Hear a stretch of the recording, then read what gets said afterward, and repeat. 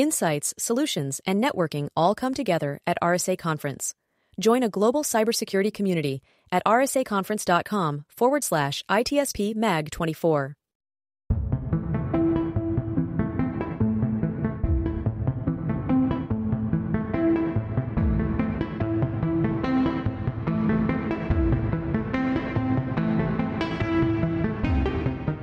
Welcome to the ITSP Magazine Podcast Network. You're listening to a new Redefining CyberSecurity podcast with Sean Martin. Have you ever thought that we're selling cybersecurity insincerely, buying it indiscriminately, and deploying it ineffectively? Well, perhaps we are. Let's look at how we can organize a successful information security program that integrates business culture with people, process, and technology to drive growth and protect business value. Knowledge is power, now more than ever.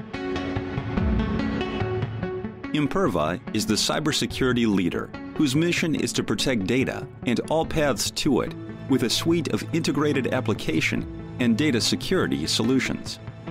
Learn more at imperva.com. Devo unlocks the full value of machine data for the world's most instrumented enterprises. The Devo Data Analytics Platform addresses the explosion in volume of machine data and the crushing demands of algorithms and automation. Learn more at devo.com. Hello, everybody. You're very welcome to a new episode of Redefining Cybersecurity here on the ITSP Magazine Podcast Network. This is Sean Martin, your host, where I get to talk to all kinds of cool people who are many times much smarter than myself, thankfully, and do a lot of research and have a lot of insights into things that help us run our businesses more securely, so we can not just protect the revenue that we generate, but to actually help the business grow and reach their growth objectives. And bottom line is one thing, and if you're spending money paying ransomware, you're not helping the bottom line, even if you do help things grow. And that's what we're going to be talking about today, is the state of ransomware and kind of the culture around that, and maybe some trends that we're seeing that might change how we view and address and respond to ransomware attacks. And I'm thrilled to have Ari Schwartz on. Ari, thanks for joining me today. Thank you for having me, Sean. And this was, as many of my conversations seem to be these days, is driven by a post that you made, which was a result of an article or blog that you wrote, titled "The Path to Banning Ransomware Payments." I thought, this is an interesting topic. Let's see if Ari is willing to join me for a chat, and you agreed. So thanks for joining me for this. I'm excited to get into the nuts and bolts of it. Before we do, a few words from you, kind of a view of your background, some of the things you've been involved with, and we'll go from there. Sure. So I started working on tech policy probably around, about almost 30 years ago, and then came to Washington a couple of years after working in Boston for a while with a bunch of nonprofits. And then my first work that I did led to some work on privacy and security, worked at the Center for Democracy and Technology for 12 years, and then moved into government and worked at NIST for several years. And then from there was detailed to the Secretary's office to be the tech advisor to the Secretary, and then came to from there was moved to the White House and National Security Council staff, and was there for 2.5 years. And when I left there, I moved. I was contacted by an old friend of mine who was at a firm called Venable, which is a law firm, and asked me to build a consulting team there here of non-lawyers. So we're a bunch of non-lawyers at a law firm. That we do policy and we do some operational work as well. And, really pulling together lots of other companies and trying to come up with solutions in this space is part of what we do, as well as working with the clients of the firm and individual companies on their policies or processes. And so we one of the groups that we worked with is the Institute for Security and Technology. They built this ransomware task force in 2020. It started around then, and we were active in that from the beginning. And one of the issues that came up there was ransomware payments. We had obviously working with a bunch of clients in this space already, knew a good deal about ransomware, at least how the payment side work and how people negotiated it, and how to work with insurance companies on it. Almost everyone at that point, I mean, that was like, as things were changing, almost everyone at that point was paying ransoms. And there was a viewpoint, from I think most of the people in the task force, like, we're not at the point where if you ban payment today, like, that would be a disaster for everybody. And I was certainly of that camp, but I did suggest that, it should be the goal of governments to get to the point where we could ban ransomware, right? Like payments of ransomware and ban ransom, so that people wouldn't be paying. And that should really be the goal.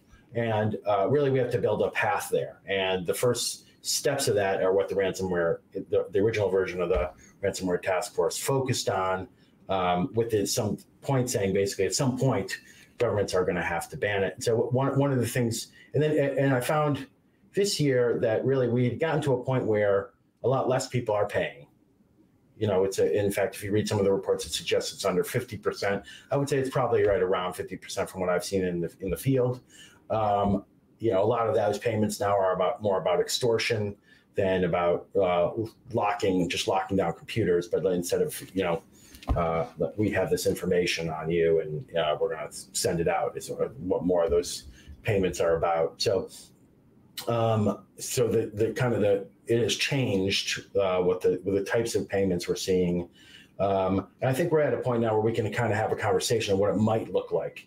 And that's really, and a lot of, there was in November, December, I was contacted several times by people talking about, maybe we should ban ransomware now. And I think I wanted to kind of lay out in this paper a little bit more of how we get there. And thinking about, having thought about it for the last 3 years, knowing that we're going to need this path eventually. Yeah, absolutely. And I had the pleasure of speaking with Sean Tuma the other day, who's also at a law firm looking at this operationally speaking. Now, he and I were talking more around broader risk management and security operations and incident response and the connection to cyber insurance. And he confirmed your point, and also a stat that's in the article or the blog that you wrote, that less entities are paying.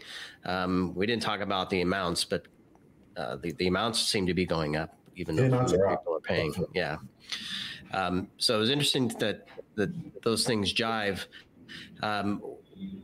What I want to do is maybe kind of talk through why maybe what Sean suggested is that organizations are better prepared, right? So they have the backups to recover. They have some technologies and controls in place to mitigate the likelihood of compromise. I'd like to get your perspective.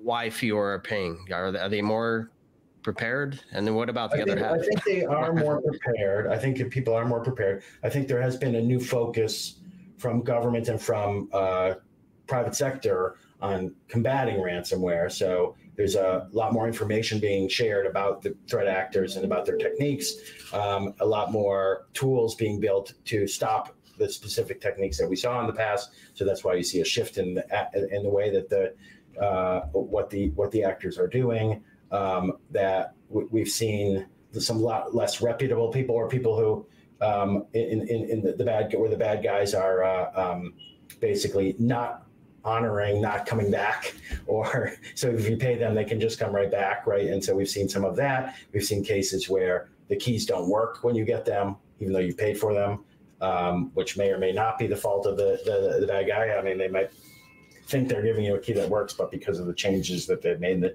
technology over time, it doesn't work. So, I think we've seen some of that, and that kind of it plays into the decision making as well. But I do think there is better better preparation.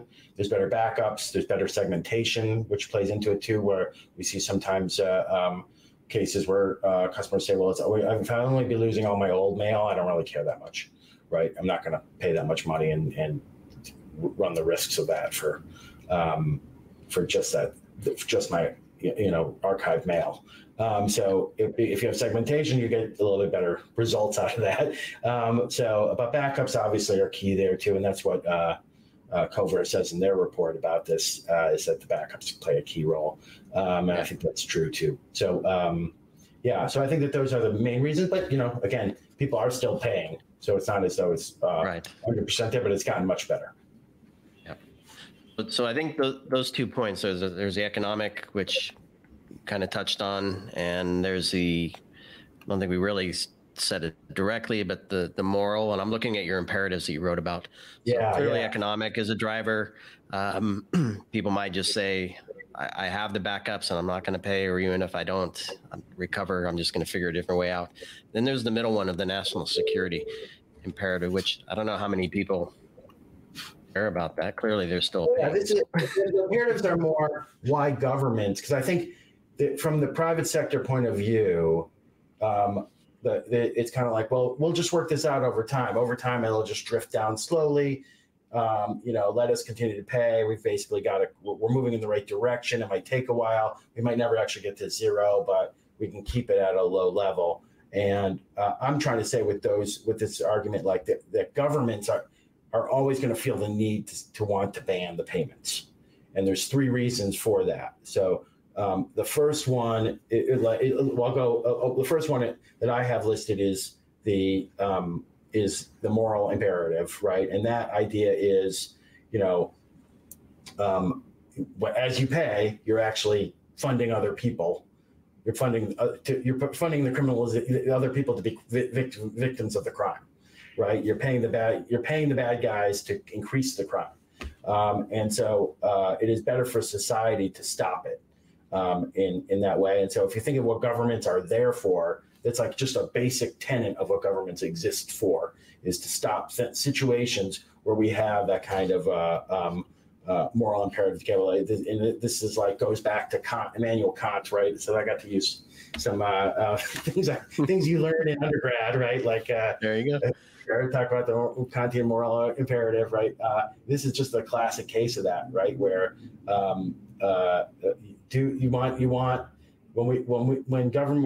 when the rational act in a situation is to do the thing that's wrong for society, and everyone has to do that, it's government's job to come in and step in and make sure that it is not the wrong thing to do, that the rational thing to do is the right thing for society, right? So is the way to put that. That's where we see that, some people might make that determination on their own that they shouldn't do it, but for the most case, that's not going to be their driver. They're going to make the rational decision, which in 2020 always was to pay. Now there's a little bit more of a choice in the situation. But that moral imperative still exists in a lot of cases. Then there's the national security imperatives from a government's point of view. And so, and this is why governments didn't care, right? A lot of governments didn't care until 2021 or so, when they started to see that this was funding government actions in particular. And so particularly we saw, there was discussion about this with North Korea, that North Korean actors were involved and looking to make money off of ransomware.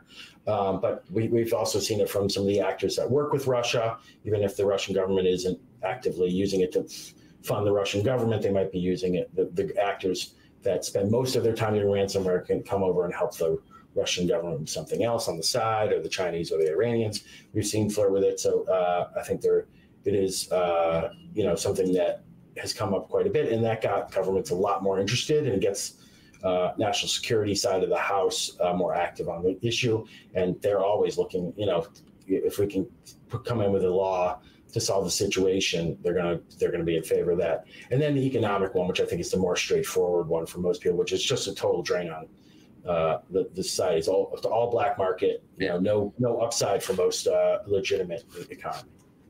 So all 3 of those things, I think, play into the way a government thinks about it. Now, again, the rational thing to do in 2020 was to pay, right? Even despite all those things, right? And that's really, I think, the driver where the tension comes in is, people are thinking about this from a rational perspective, totally rational perspective. I mean that from a philosophical sense of the word, not the not crazy sense of the way it's generally used in society, right? So, but the rational act was to pay. And now we're getting to the point where that may or may not be the case. And the question is, how do we tip it a little bit more so that it's not the rational thing to do anymore, so that more people start doing it? And then we can get that number down with some government action involved faster than it would just on its own. Yeah. And let's talk through, there are 4 points there that you suggest lead us to a place where it becomes rational, right? We reach a point where the right and expected and comfortable, we'll say, thing to do is to not pay, and the government gets involved to help with that. So ransomware bans, right? They think, well, you're going to go to jail if you pay the fine, right? And I think, and some people have suggested that directly, like, if you pay a fine, or you pay the ransomware, you should go straight to jail for paying the ransomware. That would solve the problem. We made it a criminal act. I don't like the idea of criminalizing the way a victim has to respond, and even for the government to kind of make that determination, especially when it has been the rational thing to do for until now, right? No other choice except the one that now is unlawful, and one can be penalized for it. That's right. Both situations are bad. Yeah.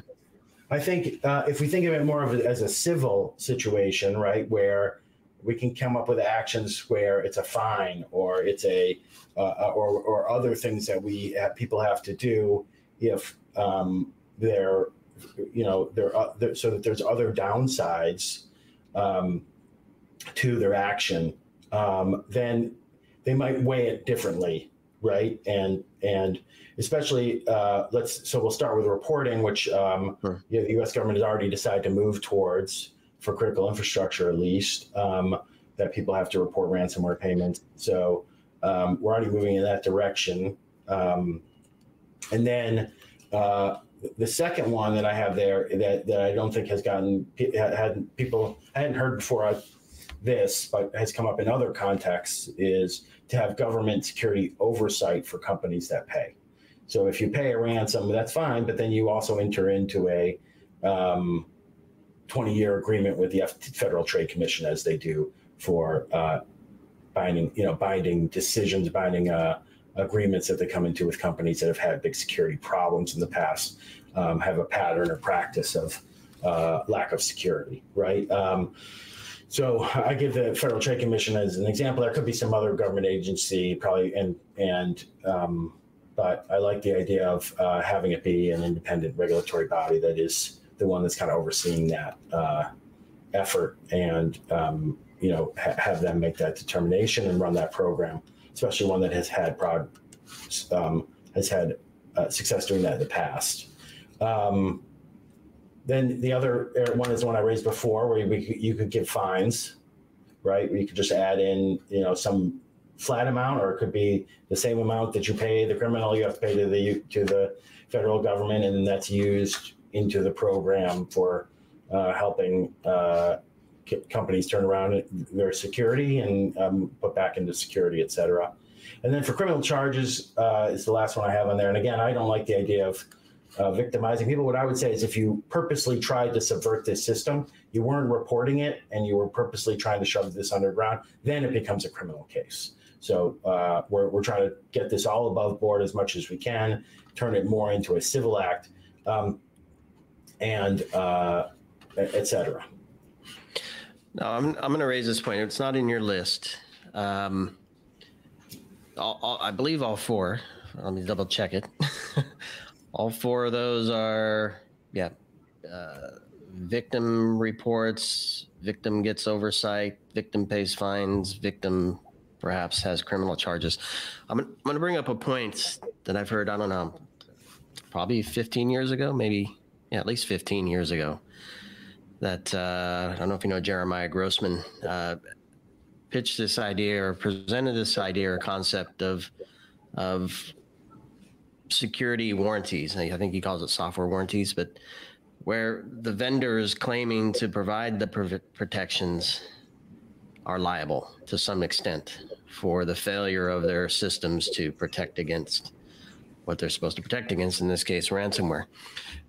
I'm wondering what your thoughts on that. I know it's not part of what you wrote about. Just any thoughts on how that fits in, perhaps, as a way to incentivize?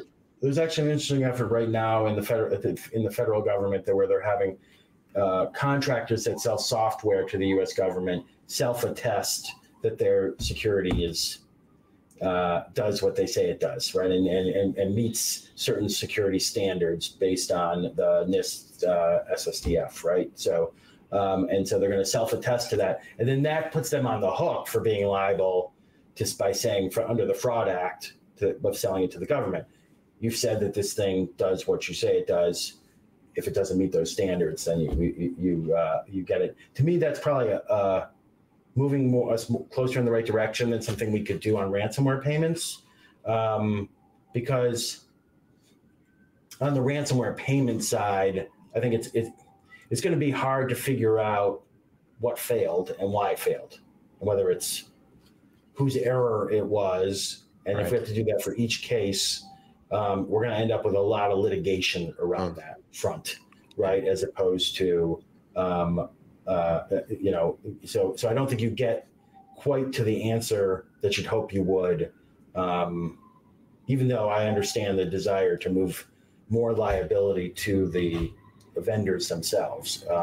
So I think, I would like to see more of a move towards us coming up with this, what the standards should be for software, and having the companies commit to those standards, and then holding them accountable for that separately from what happens to victims on the side of that. So the victims might be able to, have liability standards against the companies as well, but we're just trying to stop payments, right? That is the point. Is why don't you take you have a choice. You should. Yep. You have a choice to protect yourself better and have levels of resilience, and you have a choice of once you get hit, like do you fight or do you not fight? We're just trying to tip the balance a little more towards you should fight, right? And then so it's somewhat of a different set of discussions, even though it's a related area, right? Right. Yeah, so I have two burning questions. One is in relation to the standards and perhaps audits and certifications and whatnot, which I think might fit into the last point of your article in terms of exceptions. And there's probably more to it than what I'm thinking of there. And then the other is the role of cyber insurance in this equation. Do you have any thoughts there? On the standard side as well. Yeah. On the standard side, I think you look at the NIST cybersecurity framework and what profile would be for each sector, and then have them work off of that. Like we've seen the FTC promote that idea in the past in these kind of situations. I think that's probably the direction that I would put it toward, but I think we want to leave it open, as time goes on, if these change. So I would leave it open to the FTC to kind of make that determination, but I personally lean towards the idea of continuing down the path that they've already started on and working with the NIST cybersecurity framework, which has generally been embraced for these kind of situations. And then, we also they actually have a ransomware profile under the NIST cybersecurity framework. So you could just focus on the ransomware profile, right, which works for any industry. And then on insurance, I mean, I did leave that question out.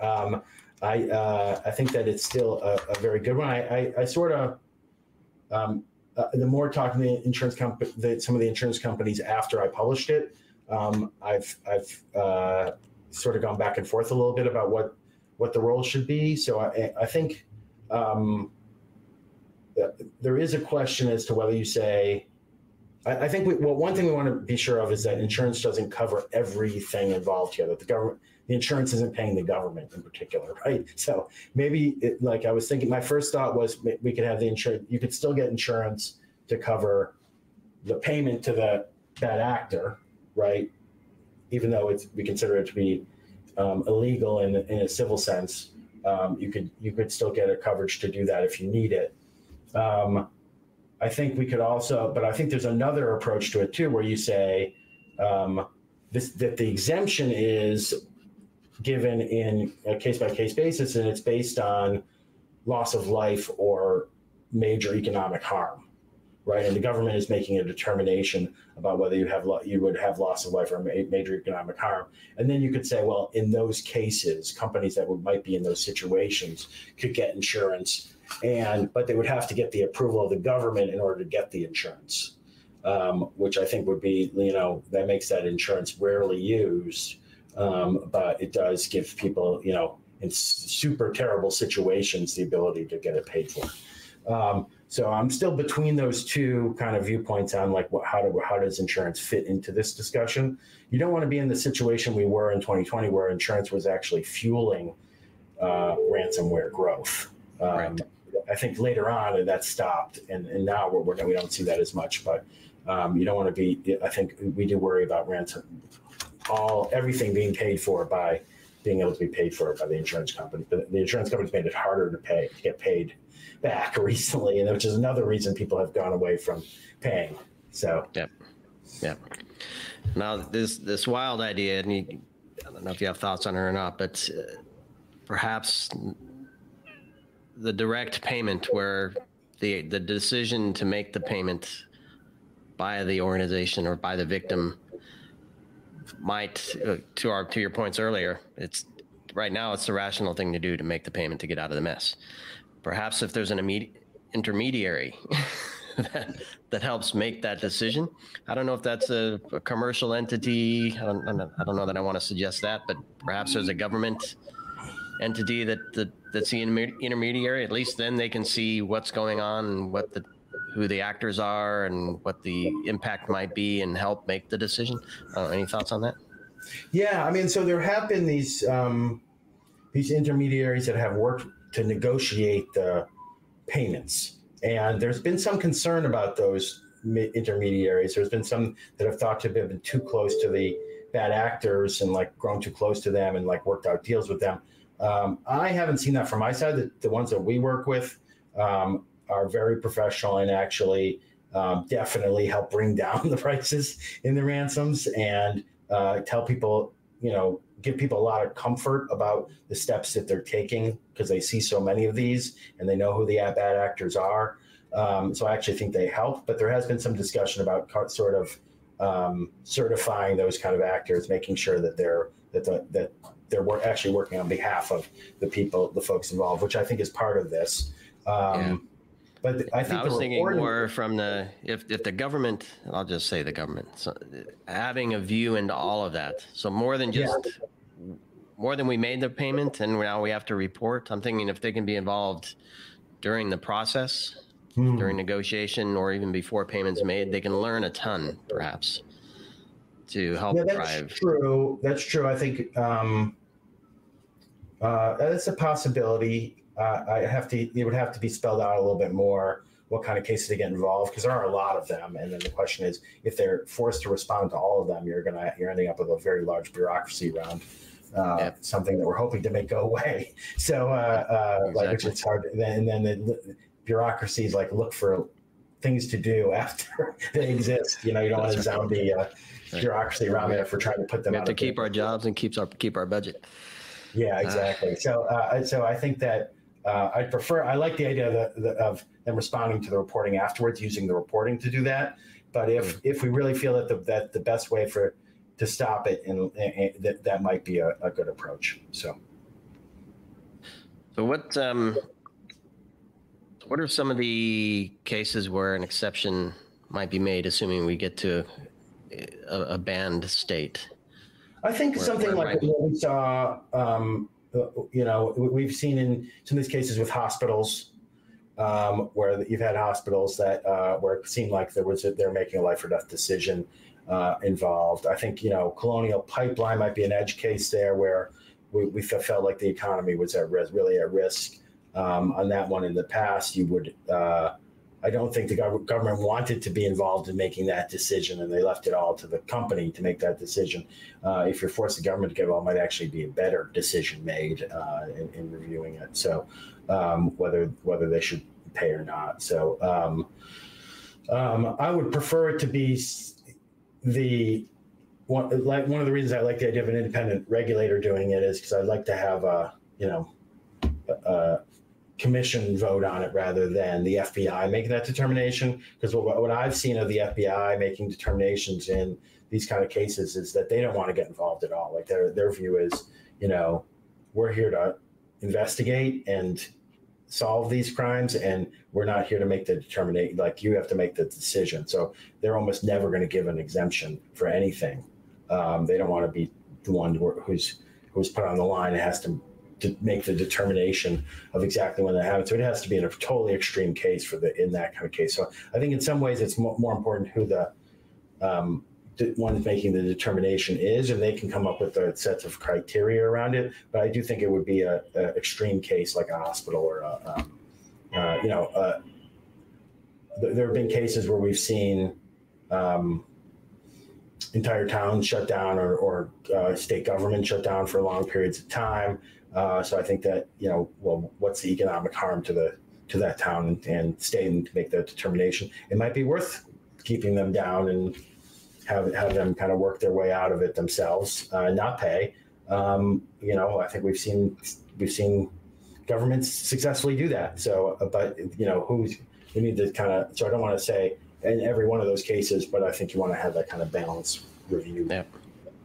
Yeah, the first thing comes to mind is if it's critical and they get the exception, they become an even bigger target because then the criminals know, well, those are the only ones that get to pay, so we may as well target them.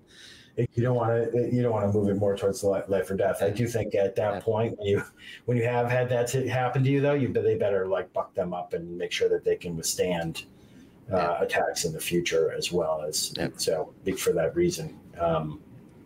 Yeah. So I have a three-part question to close here, Ari. How likely and when do you think a ban might happen? And what, if any, blockers exist that need to be removed in order for it to happen? I can start with those two if you want, and then I'll get the third. I think that eventually it will happen. I think countries will do it. I mean, we ban a similar situation as we ban payments to terrorists, kidnappings, payments to terrorism, right? And pretty much most countries do that at this point. So I think once you see one country start to do it and come up with a successful approach to it, there'll be dominoes. Other countries will pick up on that. So the question is more how long will that take? And I'm not totally sure, but I think probably within the next 3 to 5 years, we'll start to see countries come up with approaches on that. And then I think we need a law passed in this case for it to happen, because there's no one that really has the authority to do some of the things that I'm spelling out here. Even if it were that they did take the criminal ban, you would have to add it to the list of things that were already existed in that criminal statute. So I think you probably need legislation and go through Congress in the U.S. for sure. You see that at the federal level versus a state. I know some of the states have been aggressive for other things. Yeah, a state could do it. I think it would be sort of weird. It would. You can pay this in California, but you can't pay it in Oregon, right? That would be weird. But it is. And I think people probably would push, for interstate. So that it was unconstitutional because it's interstate commerce involved here. If they're more involved, based in more than one state. So, but I think they could do it. A state could do it. So, but I think generally speaking, a federal would be a lot more successful, especially for the types of things I'm talking about building a program. Yeah. Because those programs already exist in the federal level, and most states don't have something like that. Yeah, makes sense. So a 2A question before I get to 3. And you mentioned other countries, and one flips, the other would likely follow. Have you seen actions in other countries on this front that are? I mean, I've heard folks from the UK talk about it. I think Australia has talked about it. Yeah, those are the two I think that have been the most active I've heard politicians talk about it in those countries. I'm sure there have been some others as well that have raised it, though. Yeah, makes sense. All right, the third question for my listeners and watchers, what should they prepare for? I mean, obviously better protection, but 3 to 5 years, let's assume this happens. What should they start preparing? Yeah, I mean, one thing is that's obvious is don't assume that your insurance is going to save you on this front. We've seen a lot of people who where insurance isn't paying now as much as they used to. So even if you've seen cases where insurance is paid in the past, like the rules have changed, and the fact that less people are paying now means insurance is probably going to start paying less, which is, in the larger society sense is a good thing, but for your company, it means you got to do more risk mitigation beyond insurance, right? So, and I think getting a message up to folks that, you need to look for ransomware protection and then also exercise for it. I think, and exercise your backups, right? People forget back up front that, you actually have to make sure that it works. To restore. Right? Yeah, you have to be able to restore and not just that it copied over somewhere. So that we've seen a lot of failures on that front too. So I think those are the main sets, but and, segmentation, obviously, as I said before, too, being a big one in this regard too. So I think those are the kind of mitigating factors, and then just the general set cyber controls out there. That they're the same for ransomware as everywhere else. I mean, credential, having good identity management procedures and credential protection, and segmentation there too is really a key in this one too. So, yeah, and I'll toss in. I mean, we all want this to diminish, if not completely go away. So whatever we can do to help do our part to help drive that, I think we should figure out what that is. I don't know what it is. Hopefully somebody else does, but don't fight it, right? Or don't just go with the flow because everybody else is, or it seems the easiest. It might cost a few extra bucks, it might take a little extra time, but I think the goal is to get this to go away somehow. So yeah, I mean, in some ways, I think it's been helpful for security companies that have not. I mean, for security entities inside companies that have not been hit to raise it, because they know almost everyone has been hit by ransomware in some way, or at least some kind of extortion attempt, that it's easy to kind of demonstrate the potential harm from it to your organization. So in that way, I think we should still use it and try and use that to get the attention of leadership around it and get more money to get more resources towards this. So there's almost it's a good way to capture people's attention. Yep. Pay me now, pay me later. Yeah. It's better to take care of it ahead of time. Well, Ari, really appreciate the conversation and your time talking to me about this topic and for putting that article together to help drive it. Of course, for folks listening and watching, I'll put links to your LinkedIn post and the blog post as well, so they can all follow up and read that and perhaps connect with you if they have further questions. And any final thoughts, Ari? No, I appreciate you having me, Sean. Thanks a lot. Good way to kick off the new year here. So exactly. Let's move toward the ban. So thanks everybody for listening and watching, and please subscribe, share with your friends and enemies, and we'll see you on all the future episodes here of Redefining Cybersecurity on ITSP Magazine. Cheers. Thanks.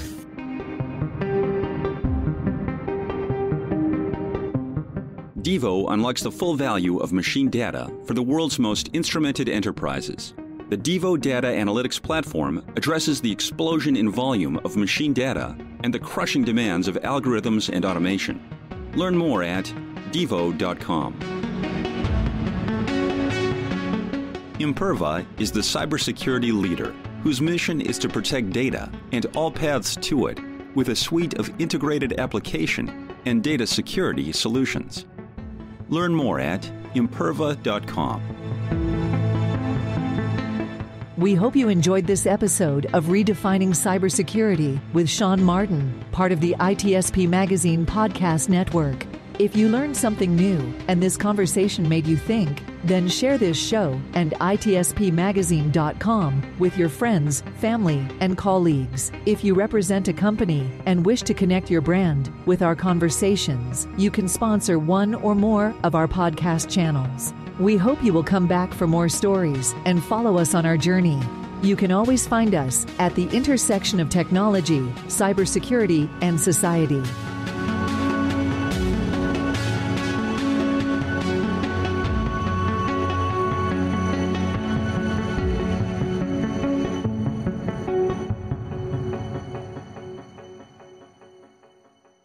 Insights, solutions, and networking all come together at RSA Conference. Join a global cybersecurity community at rsaconference.com/ITSP Mag 24.